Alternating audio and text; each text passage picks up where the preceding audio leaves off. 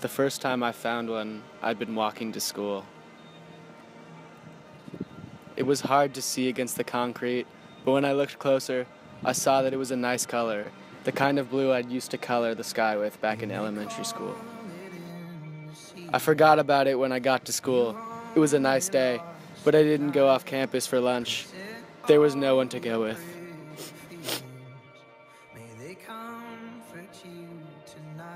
Exactly 1 week later, I found another piece.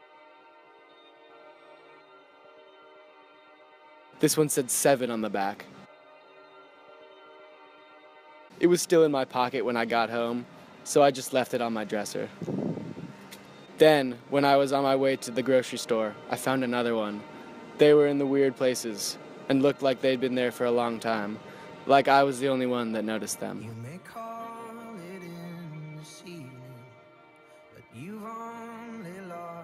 They were the only thing interesting about my life. School was boring. No one talked to me besides to ask about homework, so I just sat there, waiting for the clock to get to 3:30.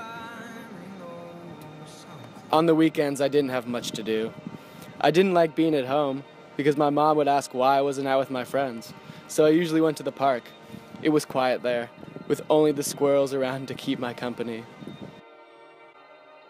Whoever was dropping these puzzle pieces must really get around, because they left one on my bench too, and no one ever comes to this place.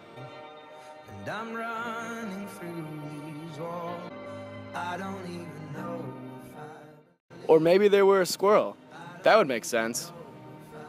I wasn't really sure why I was collecting all these pieces. I really just had nothing else to do. And, you know, it was a puzzle. I was kind of curious to see what picture it was going to make.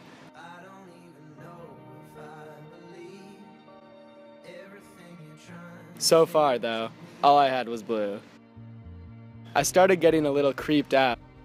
It seemed more than a coincidence that these pieces were in the places that they usually hung out.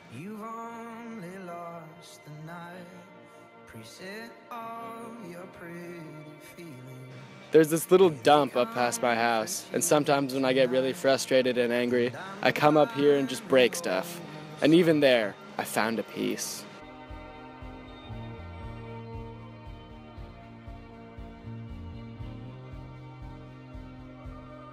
I didn't know what it was about me that people didn't like. I mean, I'm nice. I'm not ugly. I might not get the best grades, but I'm not stupid either.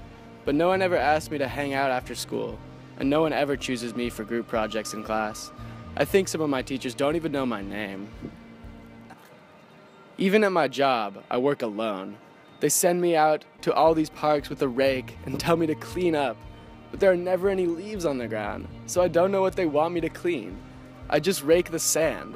It's kind of calming, but completely useless. I wish I had some coworkers here. We could rake sand together, share stories about our lives, and become besties. I just kept finding pieces everywhere. I didn't know who was leaving them.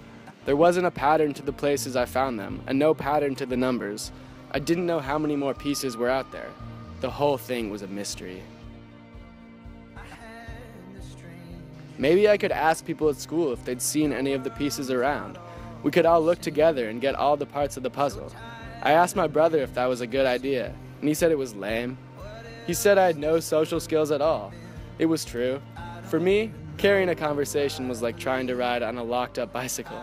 I just didn't go anywhere. A few months passed, and I hadn't found a piece since the one in the sand. I was beginning to lose all hope. These pieces made me feel like a part of something bigger, something greater than myself. For an instant, I forgot about my lonesome, isolated existence. But after the pieces stopped appearing, I slowly drifted back into my shell of depression. My spirits were lifted, however, when I found another piece while on my favorite hike in the hills. Yet, it lacked the same meaning as the ones I had found before. So I decided to give up. Fuck this shit.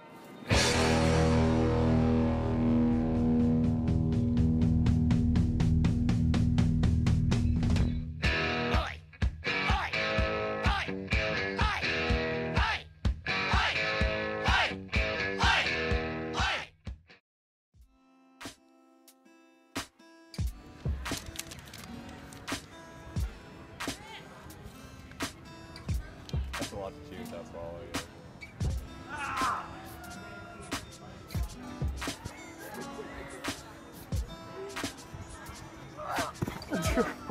Miko Hadishian, 12th grade, Berkeley High School, VIHS, Tufts University, class of 2020.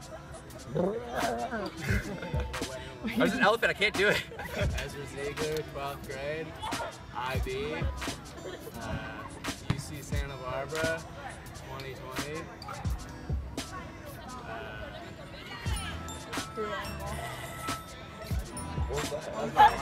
Okay.